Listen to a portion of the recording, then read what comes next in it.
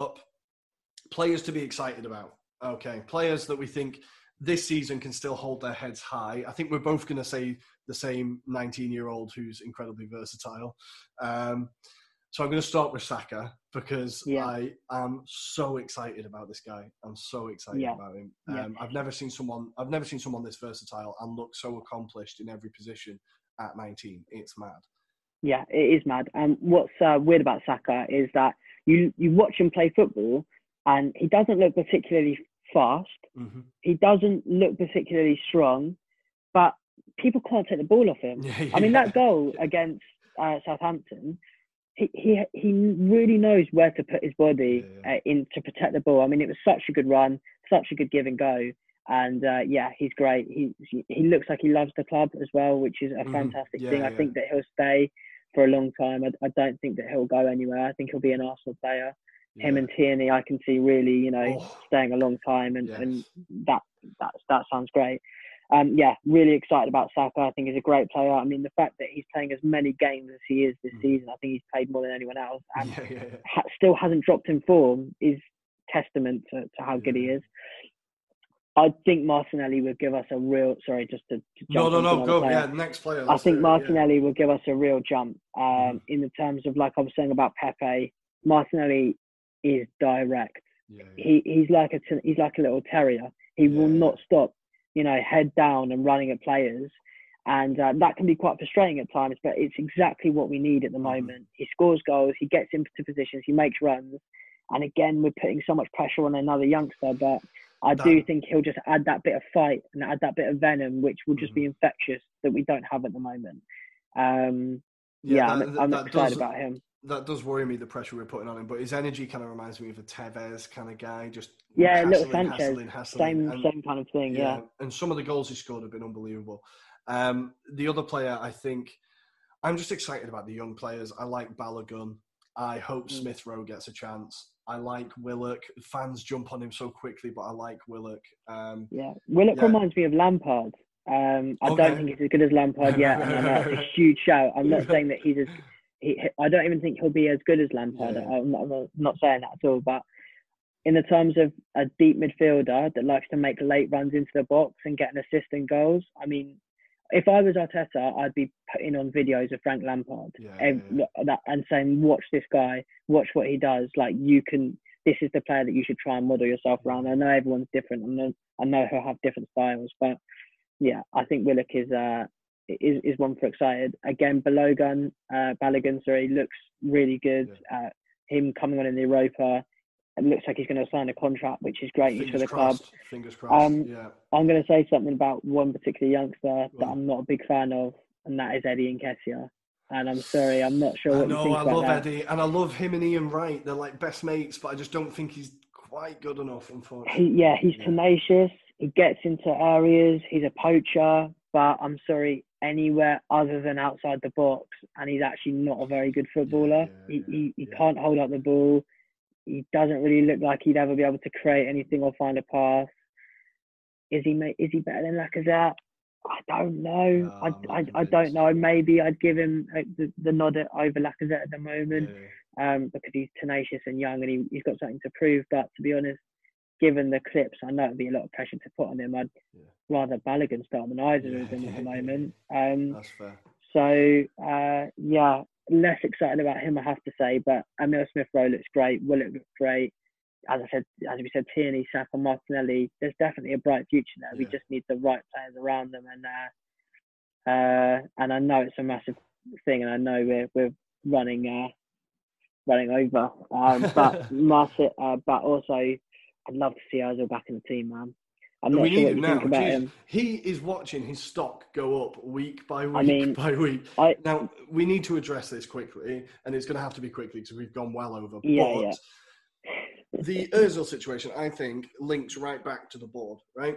There is no way that is for footballing reasons that he's being left out, right? Arteta has been told to leave him out of the squad. That has to be what's happening. And if that is the case, I don't like where this club is going or has gone in the fact that a player speaking up for human rights has potentially made him outcast from the squad. No, definitely. And the thing is that I've also read somewhere that in his contract, his 350k a week, I'm not sure if this is true, that if he's not in the playing squad, it's then 250k a week. But apparently 100k of his contract is for him being in the squad. It's like a bonus. So they're kind of saving themselves 100k. I'm not sure if that's correct, but I have read it. Either way, I think that if it was down to Arteta, he would have kept him in the PL squad, and then if he still didn't want to play him, not put him in match day squad to save that 100k if it was about that. I think that he would be in the squad, and then you could call him up now. There's no doubt about it. He's been told that Ozil was not allowed to play for Arsenal, and whether or not the owners have a change of heart in January because of how badly we're doing, and we move a couple of players on, i.e. Socrates and Mustafi, hopefully, and Xhaka, and then bring him back in. I mean, it's so frustrating because he's exactly what we need. He might not put the work rate in, and that is annoying.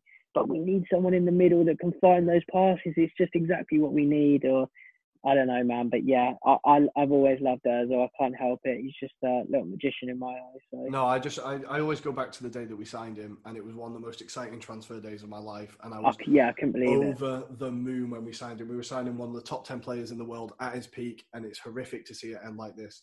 But Jack, we're going to have to end it there. Yeah, sorry, man. Yeah, quickly so put you on the spot. So much to vent about. I'm going to quickly put you on the spot and say, where do you think we finish this season? I'm going to go optimistic. I'm going to go 8th.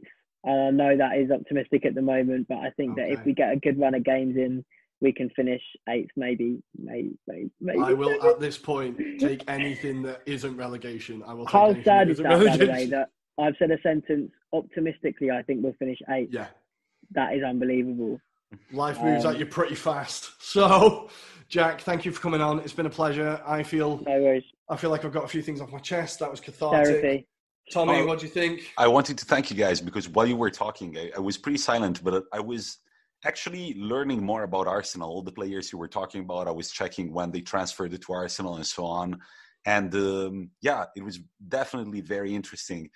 Yeah, I agree with Jack. The final sentence, optimistically, I think we're going to end 8th, says a lot about the club at the moment. But hey, Jack, thank you a lot for coming on. What are you going to have for dinner? I feel like in London, you're going to have something different than the usual pasta. I think I'm going to chuck a quick pizza in the oven. Won't be as good as the pizzas you've got there. Yeah. I was more expecting like some good Indian food or something like that. You're in London. Maybe. Yeah. Thanks for having me on, guys. Though it's been awesome. So yeah, anytime. Beautiful. It is now time, Tommy. You need to finish the quiz with me, right? Yeah, it's time for the time lineup. Jack, yeah, this was a good time lineup. You will listen to the episode and you'll have a chance to guess the correct timeline as well. Thank you again, Jack, and let's jump to our time lineup answer.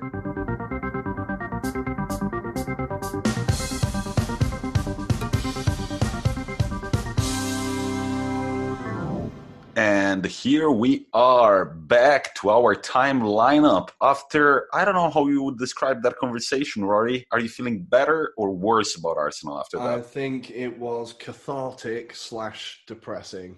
It's not a quick fix. There's no quick fix to the current problem. But I think maybe it's starting to be fixed. Fingers crossed. Anyway. Can you fix your scores in time lineup? We're about to find out. I'm coming for you, Tommy. All right, listeners, our 4 events are in no particular chronological order because that's what you are asked to do. Manchester United winning their 2nd ever Champions League. Clarence Seedorf winning his 1st Champions League. Zinedine Zidane signing for Juventus. And Roberto Baggio, il Divin Codino, signing for Juventus. Rory, please tell us, what are you thinking? So I'm thinking, number 1, the earliest one is Baggio signing for Juventus. The second one is Seedorf winning the Champions League with Ajax. The third one is Zidane signing for Juventus. And the final one is United winning their 2nd Champions League. I think I don't think I've done well here. Even though at the beginning I said, I think I know it. I'm looking at your face. I think I might have absolutely shagged it. But let's find out. I don't know. So, Baggio signing for Juventus, could you put a date to it? I'm going to say like 94, 95. Okay. And what about United winning their second Champions League ever? I think their second one was 99 because they won under Busby and they've only won 3 and Ferguson won 2 of them. So I think that was 99. So let's start from the last event. Unless they won 4. Did they win 4? I don't know. Anyway. Let's start from the very last event in chronological order, which is correct, Rory. Manchester United winning their second ever Champions League in the 1998-1999 season. Of course, you remember they were playing Bayern München. Bayern Munich, the treble year. Treble year, exactly. Then let's backtrack to the previous event. In 1996, a very talented Frenchman signs for Juventus. I literally got 96 written on my page as well. I'm so happy about that. So Rory's big doubt during our pause was, did Zidane win the World Cup while he was at Juventus? Yes, he did. He won the World Cup in 1998 and he was at Juventus from 1996 to 2001 before moving to Real Madrid. So that was correct.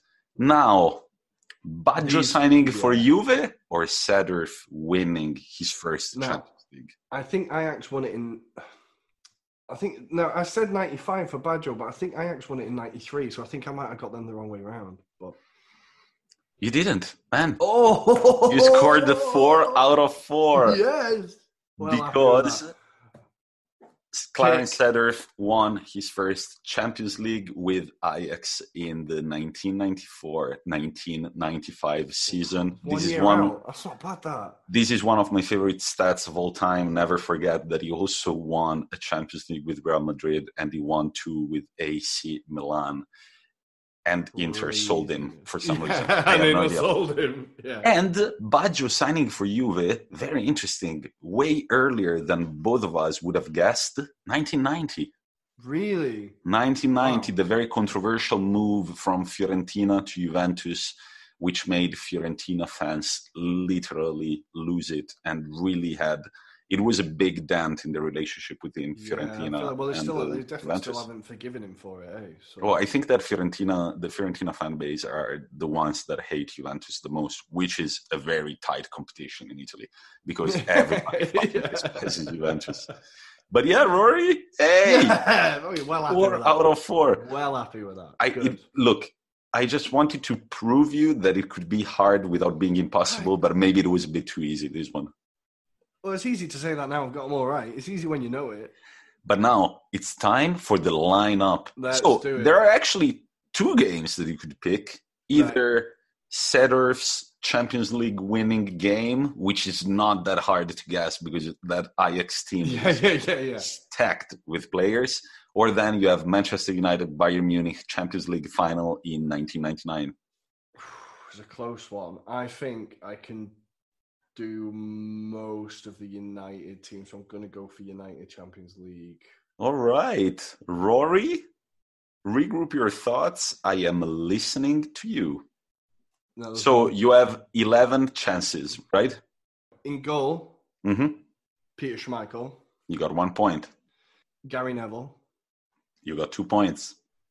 Now, at the back, it would have been Jaap Stam. Yup. Too early for Jaap Stam. Okay, I'm going to go for the ones I know. Paul Scholes.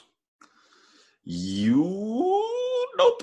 No Paul Scholes in the starting lineup. Maybe he was suspended for it. I can't remember. I know Keane was suspended. Okay, Giggs. Yup. You got 4 with Beckham. 5 takes. Beckham. You got Solskjaer. 5. Solskjaer. He came on because he scored the winner. Didn't start. Yes, of course he came on. So we're going to count that. He scored the winner. He counts, right? Yeah. It counts. So you're at 6 with 7 guesses. David May. Nope. You're at 6 with 8 takes. Medal. I'm sure it was him that got a winner's medal. Was it not David May? So that's 2 wrong now, isn't it? I got 1 more wrong guess. Mm-hmm. So you had 8 guesses and 6 correct answers. Sorry, say that again. Sheringham. Yes, he came on. So